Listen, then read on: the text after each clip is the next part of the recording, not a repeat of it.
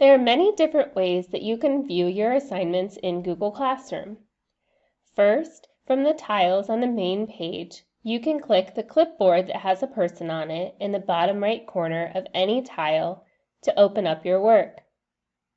Second, you can click the main menu options in the upper left-hand corner and then click on To Do.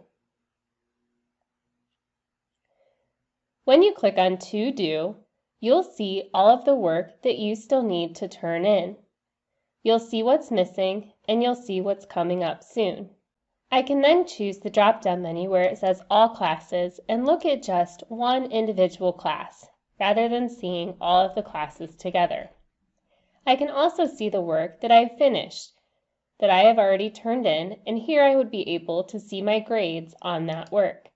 Again, I can choose the drop-down arrow and I can see the different assignments. Another way that you can see your assignments is to open up any of your classes. When you open up the class and you click on the classwork page,